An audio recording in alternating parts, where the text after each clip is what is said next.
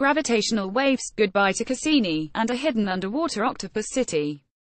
Posted on December 28, 2017, 0701 GMT. In August, a consortium of gravitational wave detectors, the two LIGO instruments in the US and Virgo in Italy, alerted astronomers to the fact they had detected a collision of neutron stars, the massive, compact remnants of distant suns. Within minutes, telescopes around the world were searching the sky for a corresponding flash of light.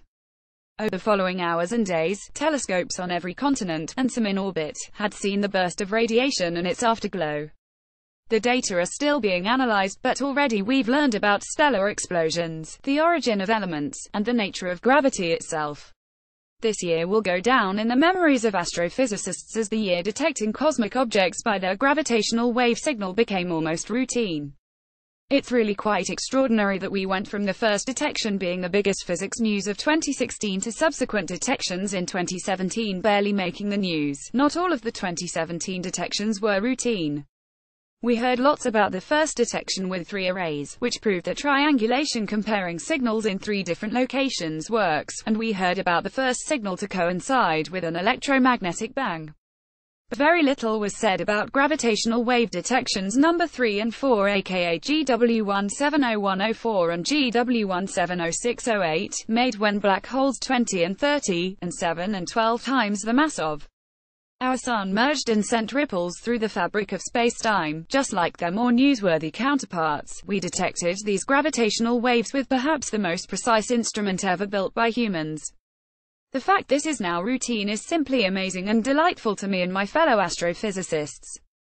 We have a new window on the universe, and we look forward to many more unremarkable detections to come. How do we figure out if thing A is really thing A? We test it and compare the results to what's called a reference standard for thing A, to see if it matches. Works like a charm except when the standard is wrong. As an analytical chemist, this is my nightmare. And this year it actually happened for a pigment called Indian yellow that has been used to authenticate works of art worldwide for years. Researchers revealed the reference standard spectrum WASNT true Indian yellow, but a synthetic pigment created centuries after the true Indian yellow first became popular with artists. Careful work by a group of scientists showed the reference standard spectrum's true colors and gave us spectrum data of the true Indian yellow. This, I think, demonstrates what science and scientists can do: revise, correct, and help others do the same.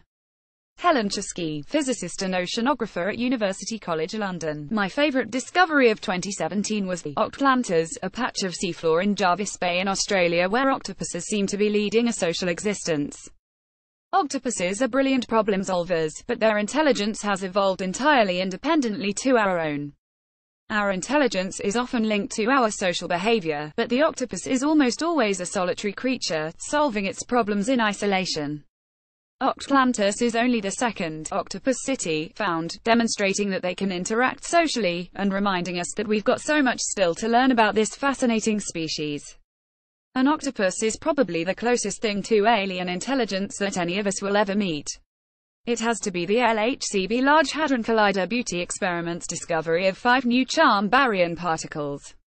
You wait for years to see something new and then 5 new particles come along at once. It's not the most groundbreaking of discoveries. We expected these particles to exist and it isn't going to explain any of our really big mysteries.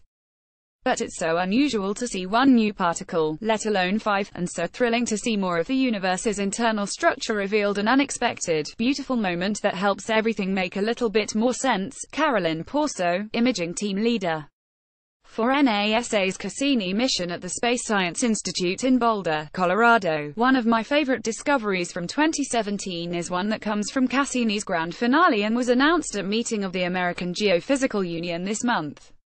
During the very close orbits Cassini executed around Saturn before its plunge into the planet's atmosphere, the spacecraft could sense changes in the planet's gravity that it couldn't when it was far away. And the information that was collected from these last orbits has told us that the planet's interior is not undergoing uniform rotation, but it is, differentially, rotating, or, as it's sometimes called, rotating on cylinders, like the Sun.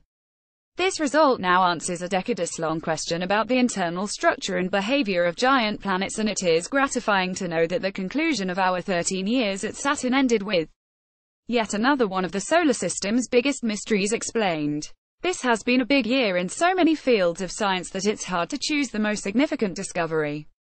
In 2017, gene therapy finally seems to be coming into its own.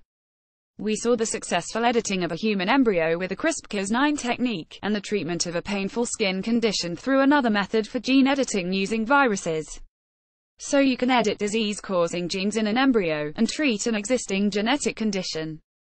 These are hugely significant advances in gene therapy, which so far has been largely unsuccessful, and sometimes fatal, in humans. While the research is encouraging, it raises many ethical questions, and gene therapy will require novel legislation and careful regulation. Got a confidential tip? Submitted here.